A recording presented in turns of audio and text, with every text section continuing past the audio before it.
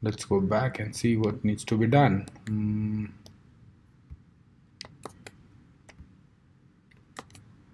Here, this looks like this right now. We need to make all of this in center first, so let's do that. And how do we do that? Okay, so for folks who don't know, I'm pressing Command Tab, which you do in Windows also. I think it's Alt Tab there to change between windows. Anyway, so let's make everything in center in site header. So to do that, we need to use something called flex. I'm not going too much into detail into flex, but flex is how we position items on the screen. It's very easy these days to do it using flex. Before it was very tough, but now flex is supported by all major browsers. So let's see how flex works. So first thing which we need to do is we need to set the display as flex, and this will also solve our other problem, right? The problem where it was displaying block and there was this white heading which was disturbing me. It is gone now. And once you display flex, now what we need to do is we need to make everything center. So we say first thing is the content would be in flex direction column.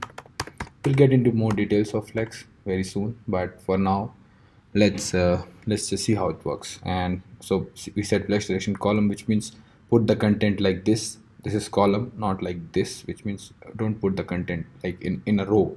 Put a content in a column, and then we will say that everything should be in center now. So this is column, it should be in center, like the content should be center, and from both sides, from x-axis and from y-axis. So from y-axis we'll say align items.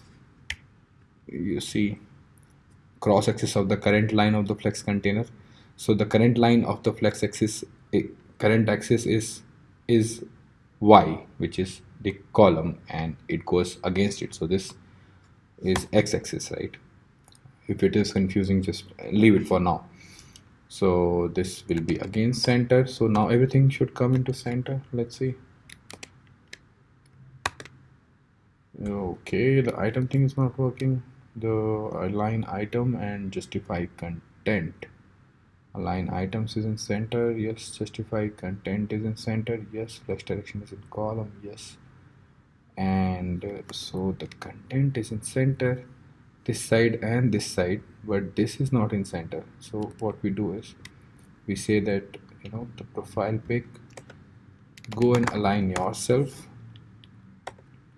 to be in center, and then it will come in center. Oh my god, what has gone wrong? Flex works only for the first child, and we have put profile pic in second child. This is not needed here, right? Because image is anyway going to be in center. So if we put it here, and now these two become siblings, okay, to the same father, and the father is site header. So now site header will say both of you be in center, and this should work now. I think yes, it is working now. This looks pretty good. Now anything else? We can do a lot of things. We can play along with the CSS here. You can try something like let's try that. Let's try putting some border to this. Border shadow. Is it shadow? Shadow, box shadow. See, I don't even know. Okay, hey guys. Yeah. So sometimes I forget completely. So it's black. It's 2 pixel, 5 pixel, 5 pixel. Now I don't want black. Obviously, I use color picker for this because I don't remember the colors. So now this is the color. Let's go a little dark so that you see the image comes. Yes, this looks good. So you see how you can play with everything. You don't need Dreamweaver or anything, just the browser itself is enough. And if I put it here, so that don't forget to save things which you're doing. If I do this, oh my god, this is not working. Okay, this should work, right? Oh, this See how stupid I am. This is part of profile picture, not part of site header. Now see, okay, this looks better. You can play with this, change the direction, and do a lot of this stuff. Okay, so we said if you want to learn with me, join me at this course, but we have not said what course where. So let me grab out the link for this course, and this is the channel.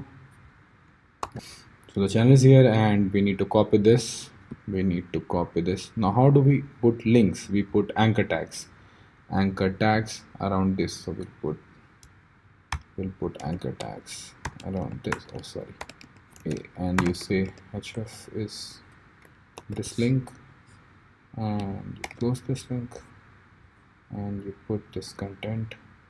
So this will be now becoming, this will become an anchor tag now. See this. This looks a little ugly, so let's fix this. Let's fix this. If we say okay, class course link, okay, and then we go and define course link, saying course link should have the same color of text, and we copy paste, and that would look better. Now let's see course, and if you click on this, it goes to the YouTube channel. Okay, so this is where we are done with the styling part. Now let's see how to host the course, and this would be easy for anyone. If you have a static website, you can host it for free and get a domain. Let's see how we do that.